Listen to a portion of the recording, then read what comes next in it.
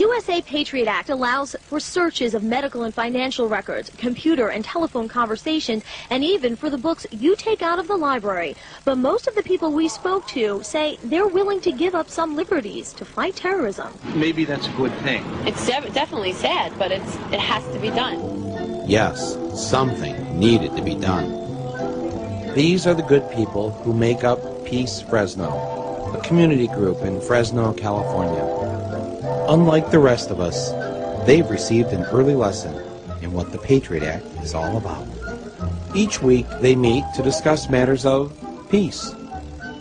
They sit around, they share stories, they eat cookies. Some have more than one. This is Aaron Stokes, a member of Peace Fresno. The other members liked him. He had come to the meetings, he went with us. We go out on Friday nights and stand on a very busy corner in Fresno. And he had gone with us, he had handed out flyers. He went with us in June to a WTO protest. Then one day, Aaron didn't show up to the meeting. My friend Dan and I were reading the Sunday newspaper. And when I picked up the paper, in the local section, Aaron's picture caught my eye. The article said that a sheriff's deputy had been killed, and I saw it had a name that wasn't the right name. It said that he was a member of the sheriff's anti-terrorism unit. That's right. The photo of the man in the newspaper was not the Aaron Stokes they had come to know. He was actually Deputy Aaron Kilner, and he had infiltrated their group. Sheriff Pierce made it very clear that, yes, in fact, Aaron Kilner was assigned to infiltrate Peace Fresno, that he was able to infiltrate organizations that are open to the public. You could understand why the police needed to spy on a group like Peace Fresno. Just look at them. A gathering of terrorists if I ever saw one. 8th of February 1990. London Greenpeace meeting tonight. There's been a few new people in recent months who don't seem genuine.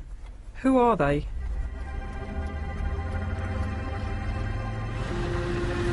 Assignment number L11389.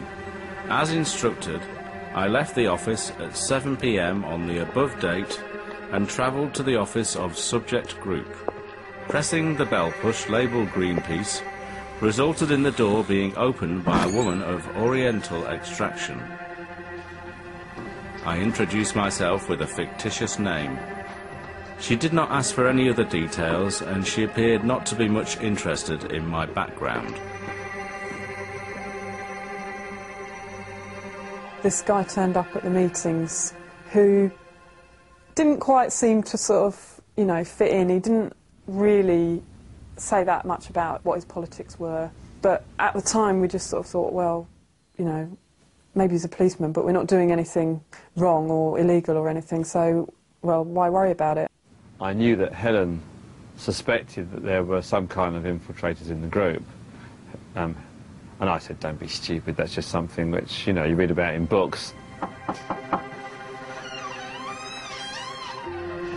My role was actually to notice everything that was happening, where it was being held, describe the place that it was being held in, the people who were there, what they were wearing, what their names were, and everything that was said, and in particular everything that was said in relation to McDonald's.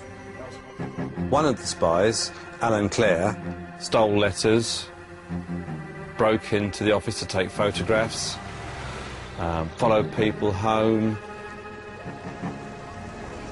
We were infiltrated for about 18 months by 7 different spies from 2 different agencies. McDonald's hadn't told them about being 2 firms, and so they were spying on each other some of the time. And at some meetings there were as many spies as there were campaigners. I was asked to introduce another person into the group.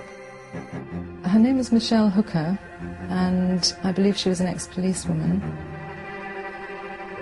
I was quite surprised when she came along for the first time, because I thought I had to sort of dress down and wear sandals and sort of hippie-type clothes, But she used to drive up in a black BMW. She used to give me a lift in it. And she got very heavily involved with the group. She organised meetings, she organised pickets. She even had a 6-month relationship with somebody in the group and stayed with his family over Christmas. I managed to find in a drawer bank statements for London Greenpeace. They bank with the Cooperative Bank Islington. Went on to the Molten Hops Public House. While here, the conversation turned to Dave Morris, and I learned that he lives in Tottenham. He has a son who is called Charlie, and he was born... One of them wanted to get my address, and he asked someone in the group what my address was, because he wanted to send me some baby clothes for my son Charlie. And he actually sent these clothes to me, which Charlie wore.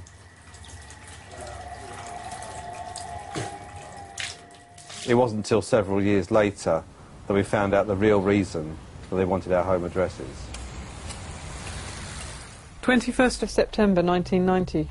5 of us in the group have received libel writs over the What's Wrong with McDonald's leaflets.